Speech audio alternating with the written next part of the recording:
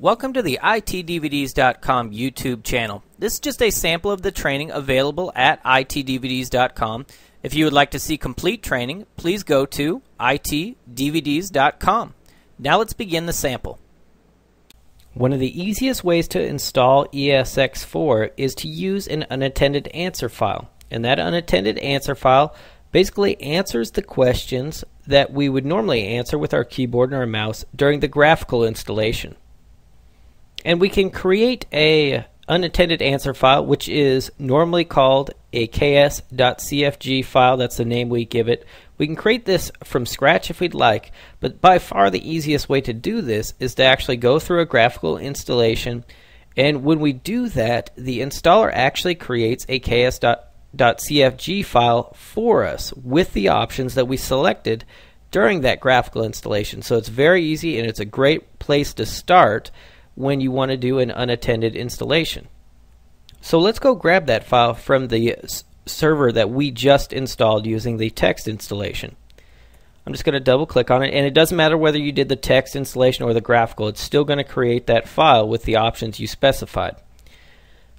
So we gave it the IP address of 192.168.6.80, and I'm just going to go ahead and log in with root. Now, in order to be able to log in with root, you have to configure root to be able to log in via SSH. And we actually configure that in another movie, in another tutorial, the ESX3 Virtual Center 2 tutorial. And we'll also do it in the vSphere administration tutorial. But since this is just going over new features, we're not going to cover it here. I'm going to go ahead and click Login. And this initially takes us to our root folder, and that's actually where it's located, the ks.cfg. So if I just go up a directory, you can see I'm at the root directory, the slash, and I just need to go to the root folder, and here it is. So I'm going to copy this over to my document so that we can take a look at it. Okay, I'll close out, click OK, and I'll just open up Explorer,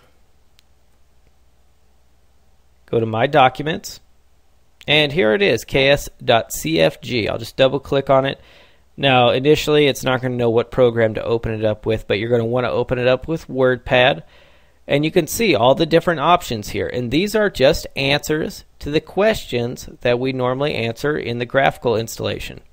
Now, other than the standard questions that this answers, we can actually get more advanced with a scripted installation. And we're going to take a look at that in a later movie.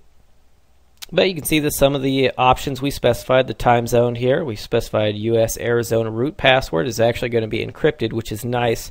It doesn't list it here in plain text, so somebody just can't open this file and see what you specified for the root password. And down here's our network configuration. This is where it sets up the physical partitions. And down here, remember, the ESX console is on a virtual disk, and this is where it sets up the partitions on that virtual disk. And we're going to go over these in more detail, but I just wanted to show it to you right now. And in the next movie, we're going to look at modifying it just a bit, because we wouldn't want to use this exact same text file in order to do an installation or an unattended installation on another server. We need to modify it just a little bit. So let's take a look at that in the next movie.